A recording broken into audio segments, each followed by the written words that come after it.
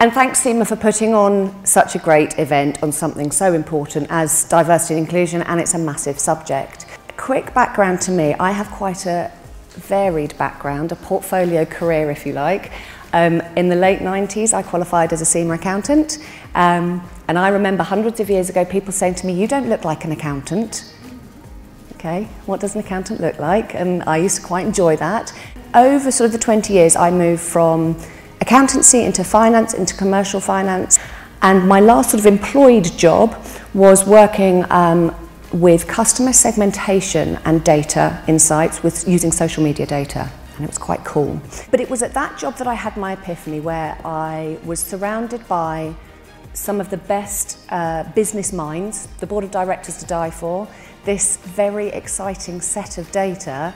Yes, I know that sounds geeky, but it was billions of connections around the world through Twitter about how people relate to each other. We were looking at that from a customer point of view. And we also had this awesome group of data scientists who were young, enthusiastic. They were looking at the machine learning, they were looking at programming, and they actually blew me away.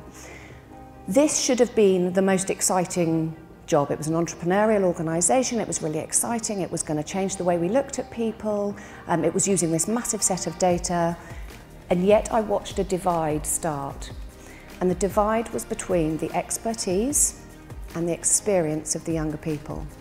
And what happened was the leaders started to stop listening. They weren't listening to the things that were being raised. They weren't even asking questions anymore, they were just telling.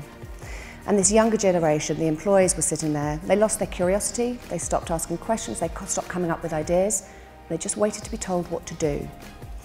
And this was my first real experience of this energy that should be there absolutely deteriorated, and it was the most demotivating place to work. And I think it was because everyone thought it could be so exciting. And so I left this and started looking just at people and people's behaviour. And so Hello Tomorrow works with organisations to harness the power of connection between people as a catalyst for growth through mainly relationship building. And so this is where my passion for reverse mentoring comes from. It's been around hundreds of years actually, or not quite hundreds of years, but feels like it. It started with senior executives needing to understand how to use technology better and talking to younger people who helped them. That in itself has become putting young people in a box. Most young people that I work with, some have a passion for technology, but it's just part of their life. They're not technology wizards, it's just their life. So to assume that all young people are going to be able to know how to use LinkedIn better than me, again, is another judgment and assumption.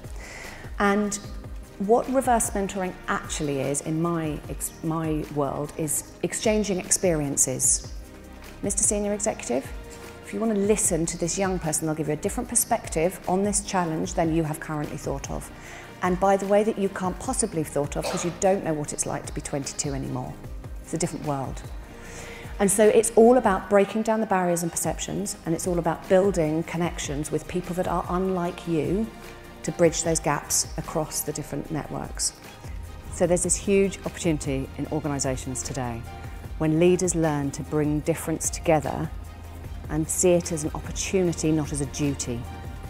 It's this togetherness that sparks the growth of organisations.